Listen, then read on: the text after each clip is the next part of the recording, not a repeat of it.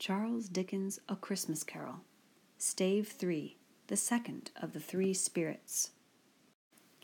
Awaking in the middle of a prodigiously tough snore, and sitting up in bed to get his thoughts together, Scrooge had no occasion to be told that the bell was again upon the stroke of 1. He felt that he was restored to consciousness in the right nick of time for the especial purpose of holding a conference with the second messenger dispatched to him through Jacob Marley's intervention. But finding that he turned uncomfortably cold when he began to wonder which of his curtains this new spectre would draw back, he put them every one aside with his own hands, and lying down again, established a sharp lookout all round the bed. For he wished to challenge the spirit on the moment of its appearance, and did not wish to be taken by surprise and made nervous. Gentlemen of the free and easy sort, who plume themselves on being acquainted with a move or two, and being usually equal to the time of day, express the wide range of their capacity for adventure by observing that they are good for anything from pitch and toss to manslaughter, between which opposite extremes, no doubt, there lies a tolerably wide and comprehensive range of subjects. Without venturing for Scrooge quite as heartily as this, I don't mind calling on you to believe that he was ready for a good broad field of strange appearances, and that nothing between a baby and a rhinoceros would have astonished him very much. Now, being prepared for almost anything, he was not by any means prepared for nothing, and consequently, when the bell struck 1 and no shape appeared, he was taken with a violent fit of trembling. 5 minutes, 10 minutes, a quarter of an hour went by, yet nothing came. All this time he lay upon his bed, the very core and centre of a blaze of ruddy light, which streamed upon it when the clock proclaimed the hour, and which, being only light, was more alarming than a dozen ghosts, as he was powerless to make out what it meant or would be at, and was sometimes apprehensive that he might be at that very moment an interesting case of spontaneous combustion, without having the consolation of knowing it. At last, however, he began to think, as you or I would have thought at first, for it is always the person not in the predicament who knows what ought to have been done in it, and would unquestionably have done it too. At last, I say, he began to think that the source and secret of this ghostly light might be in the adjoining room, from whence, on further tracing it, it seemed to shine. This idea taking full possession of his mind, he got up softly and shuffled in his slippers to the door. The moment Scrooge's hand was on the lock, a strange voice called him by his name and bade him enter. He obeyed. It was his own room, there was no doubt about that, but it had undergone a surprising transformation. The walls and ceiling were so hung with living green that it looked a perfect grove, from every part of which bright, gleaming berries glistened. The crisp leaves of holly, mistletoe, and ivy reflected back the light, as if so many little mirrors had been scattered there. And such a mighty blaze went roaring up the chimney as that dull petrification of a hearth had never known in Scrooge's time, or Marley's, or for many and many a winter season gone. Heaped up on the floor, to form a kind of throne, were turkeys, geese, game, poultry, brawn, great joints of meat, sucking pigs, long wreaths of sausages, mince pies, plum puddings, barrels of oysters, red-hot chestnuts, cherry-cheeked apples, juicy oranges, luscious pears, immense twelfth cakes, and seething bowls of punch that made the chamber dim with their delicious steam. In easy state upon this couch there sat a jolly giant, glorious to see, who bore a glowing torch, in shape not unlike Plenty's horn, and held it up, high up, to shed its light on Scrooge as he came peeping round the door. "Come in!" exclaimed the ghost. "Come in, and know me better, man!" Scrooge entered timidly, and hung his head before this spirit. He was not the dogged Scrooge he had been, and though the spirit's eyes were clear and kind, he did not like to meet them. "I am the ghost of Christmas present," said the spirit. "Look upon me." Scrooge reverently did so. It was clothed in one simple deep green robe or mantle, bordered with white fur. This garment hung so loosely on the figure that its capacious breast was bare, as if disdaining to be warded or concealed by any artifice.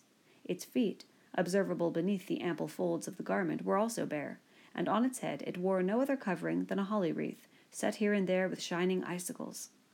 Its dark brown curls were long and free as its genial face, its sparkling eye, its open hand, its cheery voice, its unconstrained demeanor, and its joyful air. Girded round its middle was an antique scabbard, but no sword was in it, and the ancient sheath was eaten up with rust. "You have never seen the like of me before," exclaimed the spirit. "Never," Scrooge made answer to it.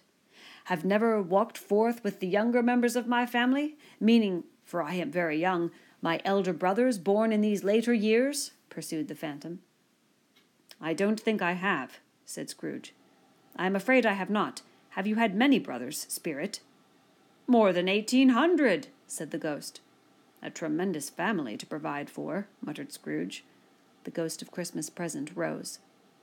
"Spirit," said Scrooge submissively, "conduct me where you will. I went forth last night on compulsion, and I learned a lesson which is working now. Tonight, if you have aught to teach me, let me profit by it." "Touch my robe!" Scrooge did as he was told, and held it fast. Holly, mistletoe, red berries, ivy, turkeys, geese, game, poultry, brawn, meat, pigs, sausages, oysters, pies, puddings, fruit, and punch all vanished instantly. So did the room, the fire, the ruddy glow, the hour of night, and they stood in the city streets on Christmas morning, where, for the weather was severe, the people made a rough but brisk and not unpleasant kind of music in scraping the snow from the pavement in front of their dwellings and from the tops of their houses, whence it was mad delight to the boys to see it come plumping down into the road below and splitting into artificial little snowstorms. The house fronts looked black enough, and the windows blacker, contrasting with the smooth white sheet of snow upon the roofs, and with the dirtier snow upon the ground, which last deposit had been ploughed up in deep furrows by the heavy wheels of carts and wagons, furrows that crossed and recrossed each other hundreds of times where the great streets branched off, and made intricate channels, hard to trace in the thick yellow mud and icy water. The sky was gloomy, and the shortest streets were choked up with a dingy mist, half thawed, half frozen, whose heavier particles descended in a shower of sooty atoms, as if all the chimneys in Great Britain had by one consent caught fire and were blazing away to their dear hearts' content. There was nothing very cheerful in the climate or the town, and yet there was an air of cheerfulness abroad that the clearest summer air and brightest summer sun might have endeavored to diffuse in vain. For the people who were shoveling away on the housetops were jovial and full of glee, calling out to one another from the parapets, and now and then exchanging a facetious snowball, better-natured missile far than many a wordy jest, laughing heartily if it went right, and not less heartily if it went wrong. The poulterers' shops were still half open, and the fruiterers were radiant in their glory. There were great, round, pot-bellied baskets of chestnuts, shaped like the waistcoats of jolly old gentlemen, lolling at the doors, and tumbling out into the street in their apoplectic opulence. There were ruddy, brown-faced, broad-girthed Spanish onions, shining in the fatness of their growth like Spanish friars, and winking from their shelves in wanton slyness at the girls as they went by, and glanced demurely at the hung-up mistletoe. There were pears and apples clustered high in blooming pyramids. There were bunches of grapes, made in the shopkeeper's benevolence to dangle from conspicuous hooks that people's mouths might water gratis as they passed. There were piles of filberts, mossy and brown, recalling in their fragrance ancient walks among the woods, and pleasant shufflings ankle-deep through withered leaves.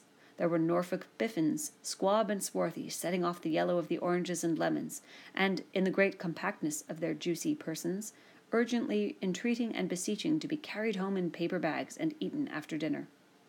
The very gold and silver fish, set forth among these choice fruits in a bowl, though members of a dull and stagnant-blooded race, appeared to know that there was something going on, and, to a fish, went gasping round and round their little world in slow and passionless excitement. The grocers, the grocers, nearly closed, with perhaps 2 shutters down or 1, but through those gaps such glimpses. It was not alone that the scales descending on the counter made a merry sound, or that the twine and roller parted company so briskly, or that the canisters were rattled up and down like juggling tricks, or even that the blended scents of tea and coffee were so grateful to the nose, or even that the raisins were so plentiful and rare, the almonds so extremely white, the sticks of cinnamon so long and straight, the other spices so delicious, the candied fruits so caked and spotted with molten sugar as to make the coldest lookers-on feel faint and subsequently bilious. Nor was it that the figs were moist and pulpy, or that the French plums blushed in modest tartness from their highly decorated boxes, or that everything was good to eat and in its Christmas dress.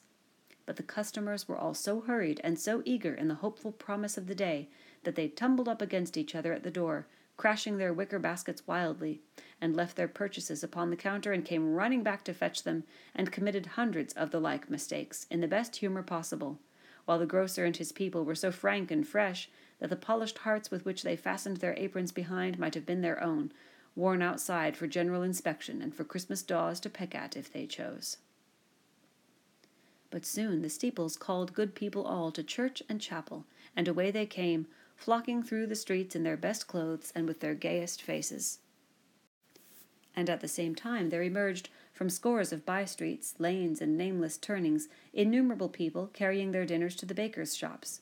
The sight of these poor revellers appeared to interest the spirit very much, for he stood with Scrooge beside him in a baker's doorway, and taking off the covers as their bearers passed, sprinkled incense on their dinners from his torch. And it was a very uncommon kind of torch, for once or twice, when there were angry words between some dinner-carriers who had jostled each other, he shed a few drops of water on them from it, and their good humour was restored directly. For they said it was a shame to quarrel upon Christmas Day, and so it was, God love it, so it was. In time the bells ceased, and the bakers were shut up, and yet there was a genial shadowing forth of all these dinners, and the progress of their cooking, in the thawed blotch of wet above each baker's oven, where the pavement smoked as if its stones were cooking too. "Is there a peculiar flavour in what you sprinkle from your torch?" asked Scrooge. "There is. My own." "Would it apply to any kind of dinner on this day?" asked Scrooge. "To any kindly given. To a poor one most." "Why to a poor one most?" asked Scrooge. "Because it needs it most." "Spirit," said Scrooge, after a moment's thought, "I wonder you, of all the beings in the many worlds about us, should desire to cramp these people's opportunities of innocent enjoyment." "I?" cried the spirit. "You would deprive them of their means of dining every seventh day, often the only day on which they can be said to dine at all," said Scrooge, "wouldn't you?" "I?" cried the spirit. "You seek to close these places on the seventh day," said Scrooge, "and it comes to the same thing." "I seek," exclaimed the spirit. "Forgive me if I am wrong. It has been done in your name, or at least in that of your family," said Scrooge. "There are some upon this earth of yours," returned the spirit, "who lay claim to know us, and who do their deeds of passion, pride, ill will, hatred, envy, bigotry, and selfishness in our name, who are as strange to us and all our kith and kin as if they had never lived. Remember that, and charge their doings on themselves, not us." Scrooge promised that he would, and they went on invisible, as they had been before, into the suburbs of the town. It was a remarkable quality of the ghost, which Scrooge had observed at the baker's, that notwithstanding his gigantic size, he could accommodate himself to any place with ease, and that he stood beneath a low roof quite as gracefully and like a supernatural creature as it was possible he could have done in any lofty hall. And perhaps it was the pleasure the good spirit had in showing off this power of his, or else it was his own kind, generous, hearty nature, and his sympathy with all poor men, that led him straight to Scrooge's clerk's, for there he went, and took Scrooge with him, holding to his robe. And on the threshold of the door the spirit smiled, and stopped to bless Bob Cratchit's dwelling with the sprinklings of his torch. Think of that! Bob had but 15 bob a week himself. He pocketed on Saturdays but 15 copies of his Christian name, and yet the ghost of Christmas present blessed his 4-roomed house. Then up rose Mrs. Cratchit, Cratchit's wife, dressed out but poorly in a twice-turned gown, but brave in ribbons, which are cheap, and make a goodly show for 6pence. And she laid the cloth, assisted by Belinda Cratchit, second of her daughters, also brave in ribbons, while Master Peter Cratchit plunged a fork into the saucepan of potatoes, and getting the corners of his monstrous shirt-collar, Bob's private property, conferred upon his son and heir in honour of the day, into his mouth, rejoiced to find himself so gallantly attired, and yearned to show his linen in the fashionable parks.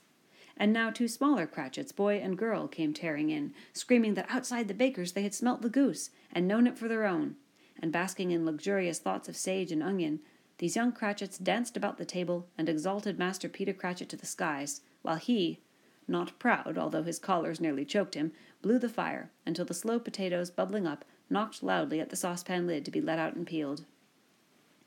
"What has ever got your precious father, then?" said Mrs. Cratchit, "and your brother, Tiny Tim? And Martha warn't as late last Christmas Day by half an hour. Here's Martha, mother, said a girl, appearing as she spoke. Here's Martha, mother, cried the two young Cratchits. Hurrah! There's such a goose, Martha.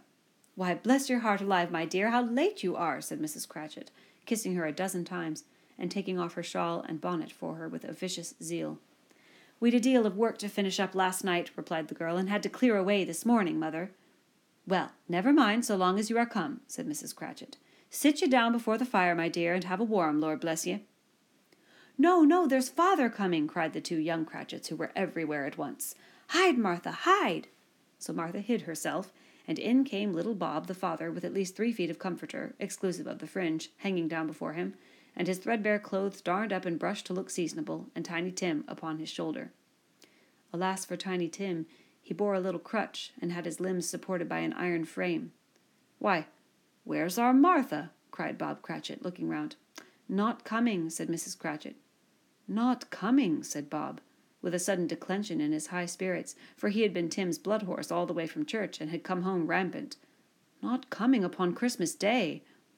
Martha didn't like to see him disappointed, if it were only in joke, so she came out prematurely from behind the closet door, and ran into his arms, while the two young Cratchits hustled Tiny Tim and bore him off into the wash-house that he might hear the pudding singing in the copper. And how did little Tim behave? Asked Mrs. Cratchit, when she had rallied Bob on his credulity, and Bob had hugged his daughter to his heart's content. As good as gold, said Bob, and better. Somehow he gets thoughtful, sitting by himself so much, and thinks the strangest things you ever heard. He told me, coming home, that he hoped that people saw him in the church, because he was a cripple, and it might be pleasant to them to remember upon Christmas Day who made lame beggars walk and blind men see. Bob's voice was tremulous when he told them this, and trembled more when he said that Tiny Tim was growing strong and hearty. His active little crutch was heard upon the floor, and back came Tiny Tim before another word was spoken, escorted by his brother and sister to his stool beside the fire, and while Bob, turning up his cuffs, as if, poor fellow, they were capable of being made more shabby, compounded some hot mixture in a jug with gin and lemons, and stirred it round and put it on the hob to simmer, Master Peter and the two ubiquitous young Cratchits went to fetch the goose, with which they soon returned in high procession. Such a bustle ensued that you might have thought a goose the rarest of all birds, a feathered phenomenon to which a black swan was a matter of course, and, in truth, it was something very like it in that house. Mrs. Cratchit made the gravy, ready beforehand in a little saucepan, hissing hot. Master Peter mashed the potatoes with incredible vigor. Miss Belinda sweetened up the apple-sauce. Martha dusted the hot plates. Bob took Tiny Tim beside him in a tiny corner at the table. The two young Cratchits set chairs for everybody, not forgetting themselves, and mounting guard upon their posts, crammed spoons into their mouths, lest they should shriek for goose before their turn came to be helped. At last the dishes were set on, and grace was said.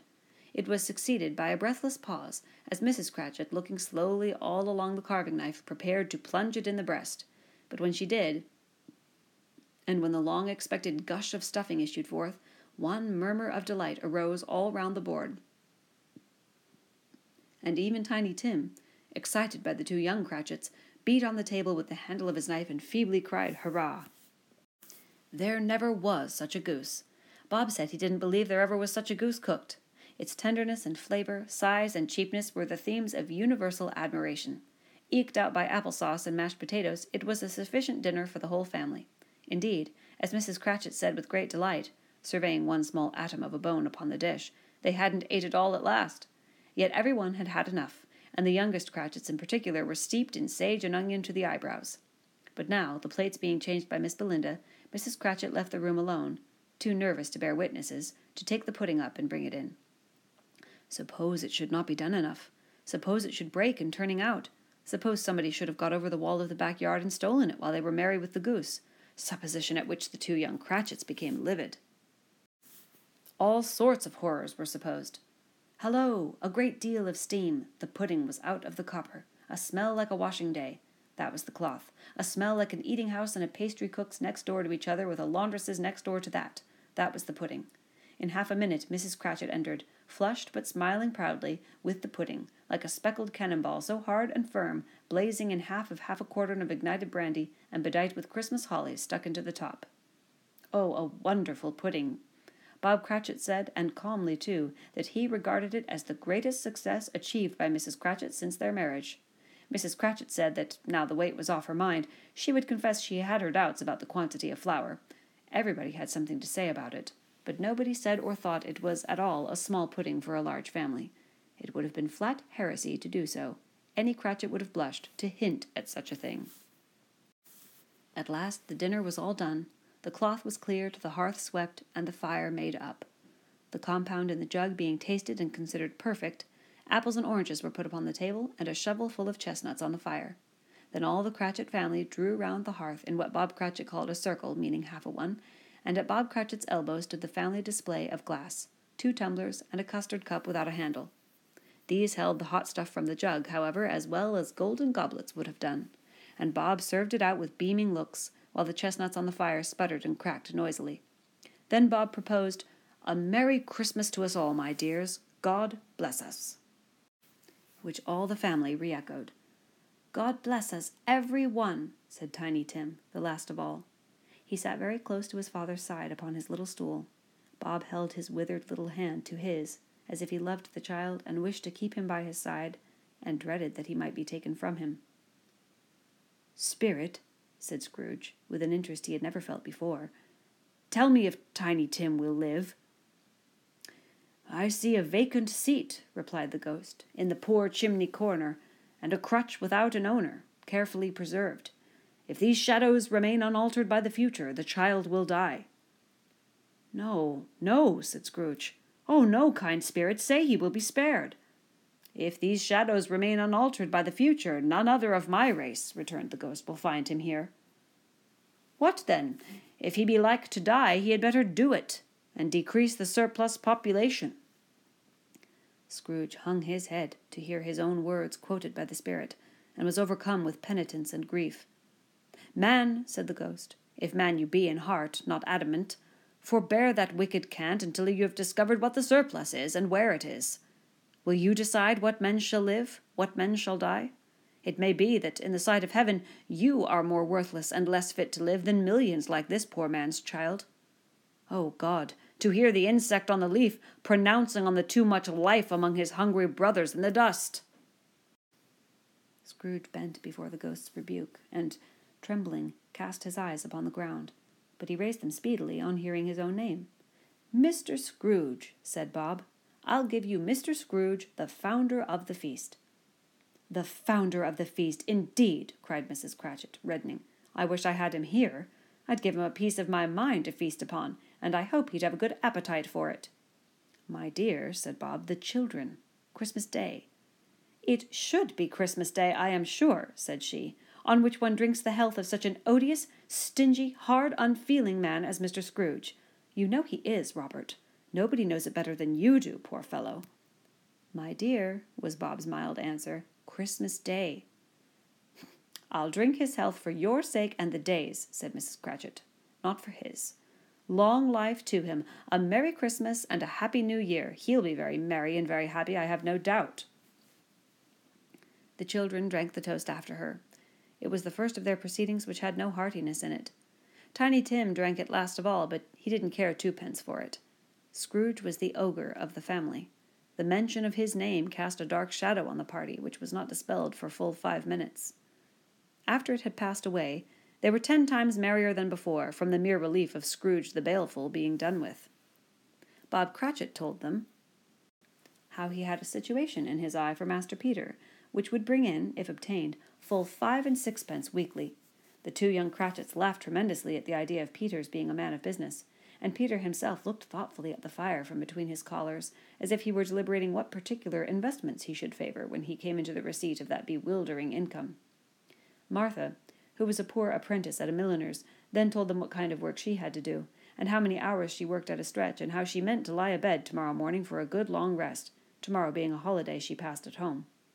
Also how she had seen a countess and a lord some days before, and how the lord was much about as tall as Peter, at which Peter pulled up his collar so high that you couldn't have seen his head if you had been there. All this time the chestnuts in the jug went round and by they had a song about a lost child travelling in the snow from Tiny Tim, who had a plaintive little voice and sang it very well indeed. There was nothing of high mark in this. They were not a handsome family, they were not well dressed. Their shoes were far from being waterproof, their clothes were scanty, and Peter might have known, and very likely did, the inside of a pawnbroker's. But they were happy, grateful, pleased with one another, and contented with the time. And when they faded, and looked happier yet in the bright sprinklings of the Spirit's torch at parting, Scrooge had his eye upon them, and especially on Tiny Tim, until the last.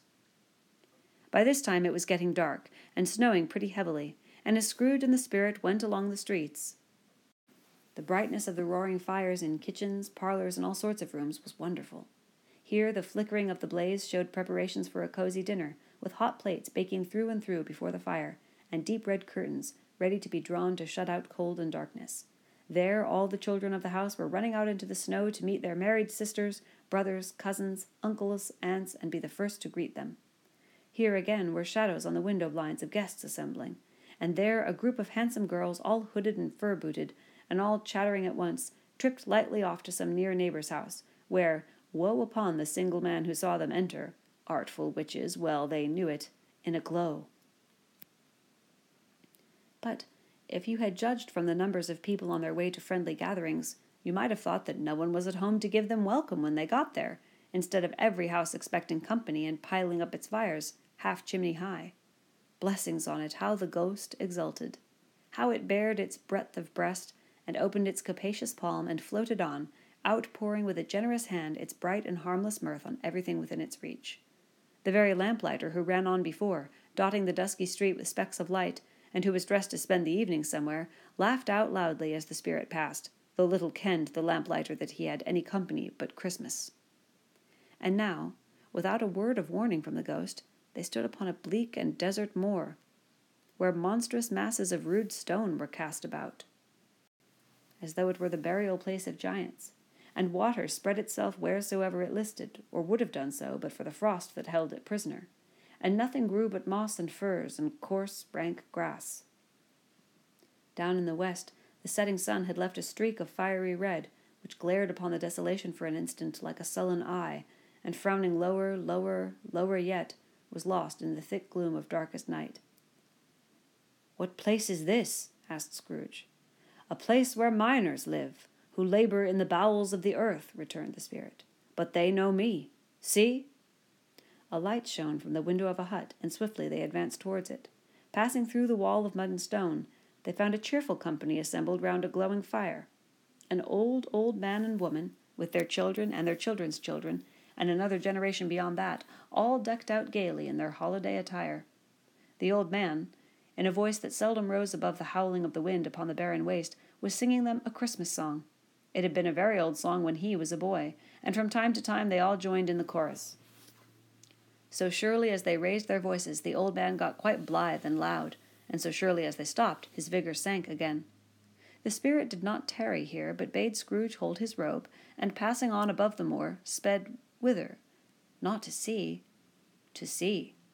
To Scrooge's horror, looking back, he saw the last of the land, a frightful range of rocks, behind them, and his ears were deafened by the thundering of water, as it rolled and roared and raged among the dreadful caverns it had worn, and fiercely tried to undermine the earth. Built upon a dismal reef of sunken rocks, some league or so from shore, on which the waters chafed and dashed the wild year through, there stood a solitary lighthouse. Great heaps of seaweed clung to its base, and storm birds, born of the wind, one might suppose, as seaweed of the water, rose and fell about it like the waves they skimmed. But even here, 2 men who watched the light had made a fire that through the loophole in the thick stone wall shed out a ray of brightness on the awful sea. Joining their horny hands over the rough table at which they sat, they wished each other Merry Christmas in their can of grog, and one of them, the elder too, with his face all damaged and scarred with hard weather, as the figurehead of an old ship might be, struck up a sturdy song that was like a gale in itself. Again the ghost sped on, above the black and heaving sea, on, until being far away, as he told Scrooge, from any shore, they lighted on a ship. They stood beside the helmsman at the wheel, the lookout in the bow, the officers who had the watch. Dark, ghostly figures in their several stations, but every man among them hummed a Christmas tune, or had a Christmas thought, or spoke below his breath to his companion of some bygone Christmas day, with homeward hopes belonging to it. And every man on board, waking or sleeping, good or bad, had had a kinder word for one another on that day than on any day in the year, and had shared to some extent in its festivities, and had remembered those he cared for at a distance, and had known that they delighted to remember him. It was a great surprise to Scrooge, while listening to the moaning of the wind, and thinking what a solemn thing it was to move on through the lonely darkness over an unknown abyss, whose depths were secrets as profound as death. It was a great surprise to Scrooge, while thus engaged, to hear a hearty laugh. It was a much greater surprise to Scrooge to recognize it as his own nephew's, and to find himself in a bright, dry, gleaming room, with the Spirit standing smiling by his side, and looking at that same nephew with approving affability. "Ha, ha!" laughed Scrooge's nephew. "Ha, ha, ha! If you should happen, by any unlikely chance, to know a man more blessed in a laugh than Scrooge's nephew, all I can say is, I should like to know him too. Introduce him to me, and I'll cultivate his acquaintance." It is a fair, even-handed, noble adjustment of things, that while there is infection in disease and sorrow, there is nothing in the world so irresistibly contagious as laughter and good humor. When Scrooge's nephew laughed in this way, holding his sides, rolling his head, and twisting his face into the most extravagant contortions, Scrooge's niece, by marriage, laughed as heartily as he. And their assembled friends, being not a bit behindhand, roared out lustily, "Ha, ha, ha, ha, ha! He said that Christmas was a humbug, as I live," cried Scrooge's nephew. "He believed it, too." "More shame for him, Fred," said Scrooge's niece indignantly. "Bless those women, they never do anything by halves. They are always in earnest." She was very pretty, exceedingly pretty, with a dimpled, surprised-looking, capital face, a ripe little mouth that seemed made to be kissed, as no doubt it was, all kinds of good little dots about her chin that melted into one another when she laughed, and the sunniest pair of eyes you ever saw in any little creature's head. Altogether she was what you would have called provoking, you know, but satisfactory, too. Oh, perfectly satisfactory. "He's a comical old fellow," said Scrooge's nephew, "that's the truth, and not so pleasant as he might be. However, his offences carry their own punishment, and I have nothing to say against him." "I'm sure he is very rich, Fred," hinted Scrooge's niece. "At least you always tell me so." "What of that, my dear?" said Scrooge's nephew. "His wealth is of no use to him. He don't do any good with it. He don't make himself comfortable with it. He hasn't the satisfaction of thinking that he is ever going to benefit us with it." "I have no patience with him," observed Scrooge's niece. Scrooge's niece's sisters and all the other ladies expressed the same opinion. "Oh, I have," said Scrooge's nephew. "I am sorry for him. I couldn't be angry with him if I tried. Who suffers by his ill whims? Himself always. Here he takes it into his head to dislike us, and he won't come and dine with us. What's the consequence? He don't lose much of a dinner." "Indeed, I think he loses a very good dinner," interrupted Scrooge's niece. Everybody else said the same, and they must be allowed to have been competent judges, because they had just had dinner, and with the dessert upon the table were clustered round the fire by lamplight. "Well, I am very glad to hear it," said Scrooge's nephew, "because I haven't any great faith in these young housekeepers. What do you say, Topper?" Topper had clearly got his eye upon one of Scrooge's niece's sisters, for he answered that a bachelor was a wretched outcast who had no right to express an opinion on the subject, whereat Scrooge's niece's sister, the plump one with the lace tucker, not the one with the roses, blushed. "Do go on, Fred," said Scrooge's niece, clapping her hands. "He never finishes what he begins to say. He is such a ridiculous fellow." Scrooge's nephew revelled in another laugh, and as it was impossible to keep the infection off, though the plump sister tried hard to do it with aromatic vinegar, his example was unanimously followed. "I was only going to say," said Scrooge's nephew, "that the consequence of his taking a dislike to us, and not making merry with us, is, as I think, that he loses some pleasant moments which could do him no harm. I am sure he loses pleasanter companions than he can find in his own thoughts, either in his mouldy old office or his dusty chambers. I mean to give him the same chance every year, whether he likes it or not, for I pity him. He may rail at Christmas till he dies, but he can't help thinking better of it. I defy him, if he finds me going there in good temper year after year and saying, 'Uncle Scrooge, how are you?' If it only put him in the vein to leave his poor clerk £50, that's something. And I think I shook him yesterday." It was their turn to laugh now at the notion of his shaking Scrooge. But being thoroughly good-natured, and not much caring what they laughed at, so that they laughed at any rate, he encouraged them in their merriment, and passed the bottle joyously. After tea they had some music, for they were a musical family, and knew what they were about when they sung a glee or catch, I can assure you, especially Topper, who could growl away in the bass like a good one, and never swell the large veins in his forehead or get red in the face over it. Scrooge's niece played well upon the harp, and played, among other tunes, a simple little air, a mere nothing, you might learn to whistle it in 2 minutes, which had been familiar to the child who fetched Scrooge from the boarding school, as he had been reminded by the ghost of Christmas past. When this strain of music sounded, all the things that ghost had shown him came upon his mind. He softened more and more, and thought that if he could have listened to it often, years ago, he might have cultivated the kindnesses of life for his own happiness with his own hands, without resorting to the sexton's spade that buried Jacob Marley. But they didn't devote the whole evening to music. After a while they played at forfeits, for it is good to be children sometimes, and never better than at Christmas, when its mighty founder was a child himself. There was first a game at blind man's buff. Of course there was. And I no more believe Topper was really blind than I believe he had eyes in his boots. My opinion is that it was a done thing between him and Scrooge's nephew, and that the ghost of Christmas present knew it. The way he went after that plump sister in the lace tucker was an outrage on the credulity of human nature. Knocking down the fire irons, tumbling over the chairs, bumping up against the piano, smothering himself amongst the curtains, wherever she went, there went he. He always knew where the plump sister was. He wouldn't catch anybody else. If you had fallen up against him, as some of them did, on purpose, he would have made a feint of endeavoring to seize you, which would have been an affront to your understanding, and would instantly have sidled off in the direction of the plump sister. She often cried out that it wasn't fair, and it really was not. But when at last he caught her, when, in spite of all her silken rustlings and her rapid flutterings past him, he got her into a corner whence there was no escape, then his conduct was the most execrable. For his pretending not to know her, his pretending that it was necessary to touch her headdress, and further to assure himself of her identity by pressing a certain ring upon her finger, and a certain chain about her neck, was vile, monstrous. No doubt she told him her opinion of it when, another blind man being in office, they were so very confidential together behind the curtains. Scrooge's niece was not one of the blind man's buff party, but was made comfortable with a large chair and a footstool, in a snug corner where the ghost and Scrooge were close behind her. But she joined in the forfeits, and loved her love to admiration with all the letters of the alphabet. Likewise, at the game of how, when, and where, she was very great, and to the secret joy of Scrooge's nephew, beat her sisters hollow, though they were sharp girls too, as Topper could have told you.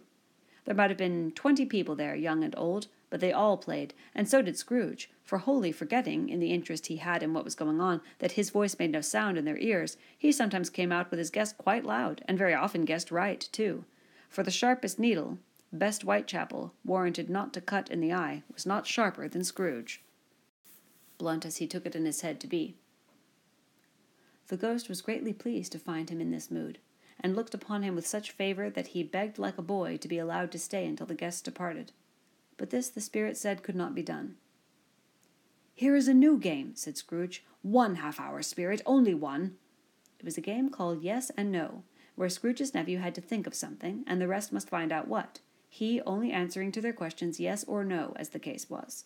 The brisk fire of questioning to which he was exposed elicited from him that he was thinking of an animal, a live animal, rather a disagreeable animal, a savage animal, an animal that growled and grunted sometimes, and talked sometimes, and lived in London, and walked about the streets, and wasn't made a show of, and wasn't led by anybody, and didn't live in a menagerie, and was never killed in a market, and was not a horse, or an ass, or a cow, or a bull, or a tiger, or a dog, or a pig, or a cat, or a bear.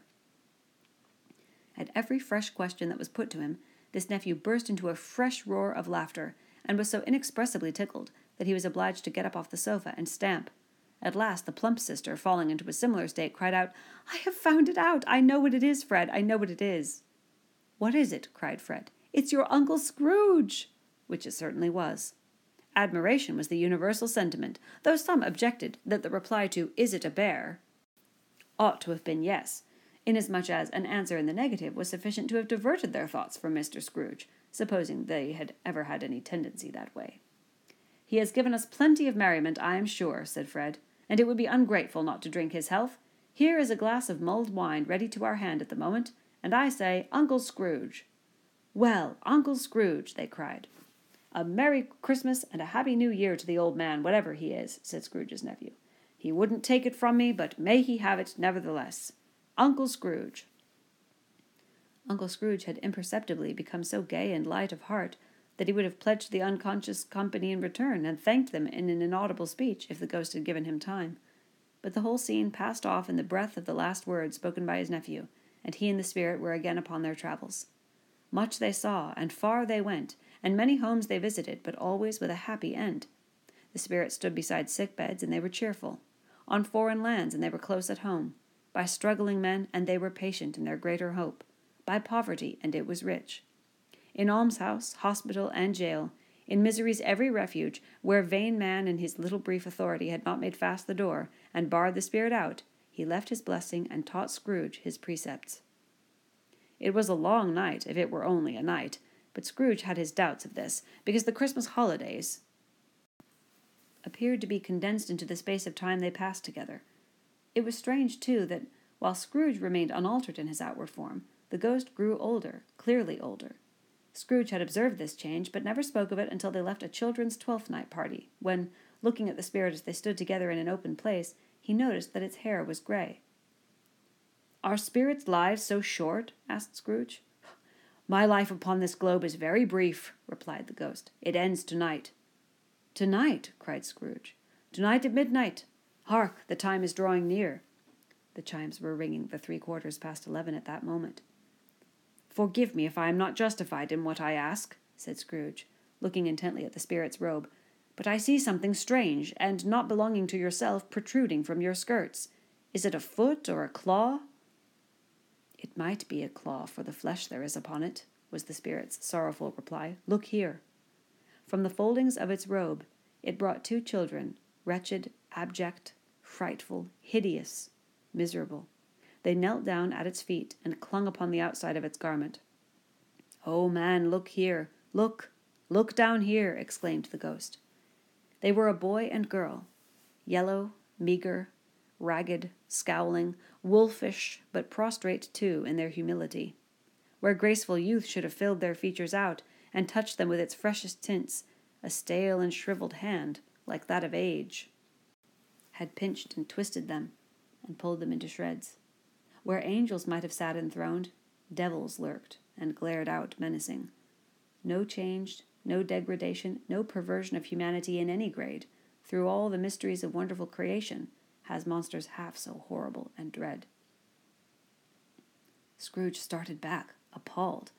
Having them shown to him in this way, he tried to say they were fine children, but the words choked themselves, rather than be parties to a lie of such enormous magnitude. "Spirit, are they yours?" Scrooge could say no more. "They are man's," said the spirit, looking down upon them, "and they cling to me, appealing from their fathers. This boy is ignorance, this girl is want. Beware of them both, and all of their degree, but most of all beware this boy, for on his brow I see that written which is doom unless the writing be erased." "Deny it," cried the spirit, stretching out his hand towards the city. "Slander those who tell it ye. Admit it for your factious purposes, and make it worse, and bide the end." "Have they no refuge or resource?" cried Scrooge.